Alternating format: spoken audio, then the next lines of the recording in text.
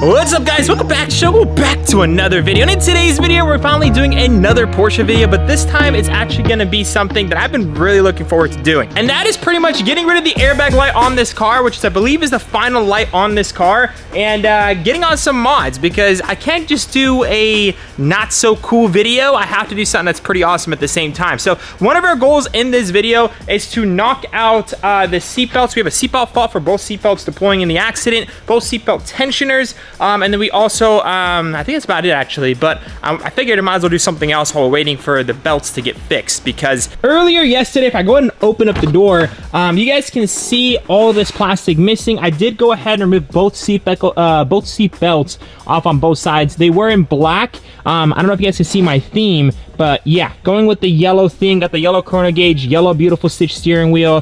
This is a upgraded steering wheel as well, so that's looking absolutely phenomenal. So I figured I might as well go ahead and upgrade the seatbelts as well to yellow, which is gonna look so good. So it's getting rebuilt, and it's also getting re-strapped, I guess you would say. That's getting done at LNG Solutions, so shout out to them. It is getting done, and hopefully within the next couple of days it should get done. Bring it back, put it in, and then hopefully clear the airbag fault. I am still waiting on the coolant situation to get resolved. Hopefully that should be resolved here pretty soon. I just keep doing upgrades without getting the coolant things resolved. I'm just trying to get the airbag light kind of knocked out, so when I actually get this thing towed to a place that can hopefully help us with the coolant thing, I'll be able to drive the car home after that, because I don't like driving cars with airbag lights, just because if God forbid anyone actually hits the car, I don't really care as much for the car as for my safety, so I don't want the airbags not to deploy and then, you know, something actually happening. So long story short, I don't like driving cars with airbag lights on, so yeah, trying to knock that out real quick. So we pretty much did the dashboard, 2 knee airbags, and yeah, now we did 1 seatbelt tensioner. We need the other seatbelt tensioner, and then the 2 seatbelts, and then we should be good. There's a lot of things. This thing pretty much deployed absolutely everything. So yeah, we're almost there. So I figured while the seatbelts are getting rebuilt and finished up, we're actually gonna be upgrading the door panel. So I don't know if you guys can see this right here. This right here has Alcantara on there, which looks so good. It is absolutely filthy, and it has the GT4. This is a GT4 door panel. So Alcantara there, has a pull strap right over here in black. I figured I'm gonna go ahead and replace something in my car, which I don't know if you guys can see right now, but it's a little bit bubbling up and it's peeling back. It doesn't look too bad on the driver's side. Here's how a normal door panel looks. No Alcantara there, normal pull, and it looks pretty nice, but kind of basics, all black. On the passenger side, you guys can see the issue a lot more transparent through the window. The door panel is literally, yeah, that's horrendous. So that looks absolutely terrible. And yeah, might as well, instead of getting this repaired, replace and upgrade. And then the pull straps, they do look good. These are OEM GT4 door panels, but went ahead and actually ordered some of these off Etsy. And long story short, we're gonna have yellow pull straps, but I think it's gonna look so good with the interiors. I'm super stoked about that.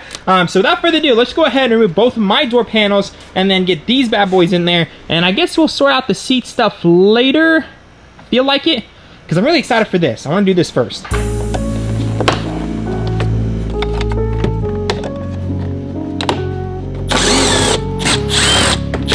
So yeah, once you actually get all the screws out, theoretically we just kind of lift up on the door panel, just like that, and it just comes right on out. So that is a nice and easy way to do things. So only 1 connector on here, just like that, guys. Door panel is out. That's actually very easy. Now, unfortunately, looking at both of these door panels, it looks like I might actually be losing my memory seat settings. I guess on a GT4, there is no memory seat settings because the door handle, which is where it's at, is missing. So that kind of sucks. I did not notice that, honestly, until I just literally now removed it. So yeah, I guess that is what it is. I'm gonna take off that switch and I'm gonna keep it in the trunk in case for whatever reason this car has some preset settings that I absolutely hate. I'll pop off the door panel one more time and just plug in that, reset it to where all the settings are pretty much gone, and then it just basically be like a GT4 where there's no settings. So yeah, I think that's the move. As of right now, I don't really see any preset settings, so I'm not really tripping. I don't think I'm gonna need that right now. But again, I'm gonna take that off, keep it.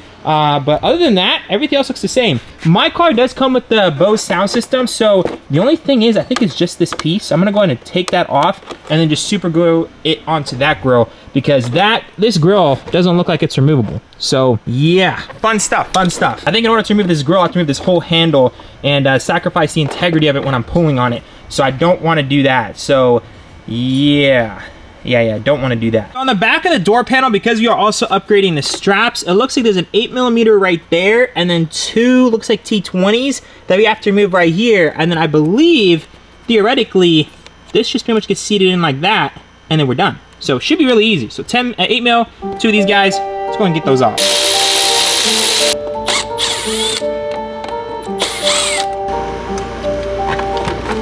So we got the old strap out. Honestly, it was really easy. It does seem a little beefier than these yellow straps. These yellow straps look like they went to like Joann's and just cut.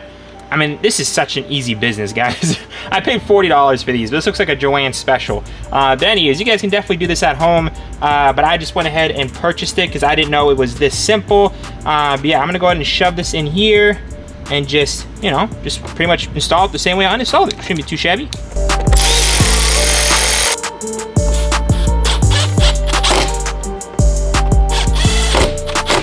So guys, this doesn't look that beefy compared to the OEM one. Like I said earlier, the OEM one's super thick, but this does look really good. So I'm definitely gonna keep this for now, but yeah, I'm not gonna link these because I'm not too happy with it. I recommend honestly just going down to Joann's, taking this off, finding something thicker than this or just as thick as this, and you know, just literally doing the cut yourself. I think they even cut it over there for you, so nothing too crazy. But that yellow does give this whole door panel a nice touch with the Alcantara. Looks absolutely phenomenal. I'm gonna go ahead and try to see if I can clean off most of this stuff. I don't really like the way that looks, so hopefully I can clean that off, and then we'll slap on this new door panel.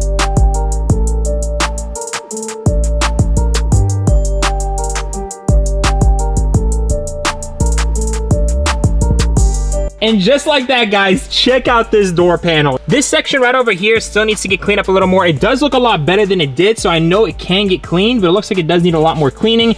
This whole door panel, I'm gonna probably end up getting the whole, what's it called, interior detailed when I'm done with it. But the pull strap is working. I don't know if you guys can hear the mechanism. Everything is working perfectly. It bolted up absolutely perfectly. No more sag up here as well, which looks so much better. The only thing it's missing is a little cap right here. This door panel didn't come with it, unfortunately. The other one did, so we are gonna swap out that one. But yeah, honestly, guys, everything's working. Everything looks fantastic. This is probably one of the easiest door panels to remove and install, and doing that little retrofit, guys, was very, very, very easy. This mechanism bolts up the exact same way the standard mechanism works, so you don't need to do any like weird fabrication or retrofitting. It literally just plugs in directly, bada bing, bada bang, you're done. And I don't know if you guys can see it from the rear right now. This car is really coming out. It's absolutely filthy. I cannot wait for it to get its first polish. I actually have some decals for this car. It's gonna make it look super, super, super aggressive and looks good. Yeah, GTS taillights just upgraded, diffuser, wheels, tires, door panel, getting a bunch of upgrades in this bad boy. Steering wheel, chrono gauge, about to get some seat belts. Let's go ahead and knock out this guy with the power of editing.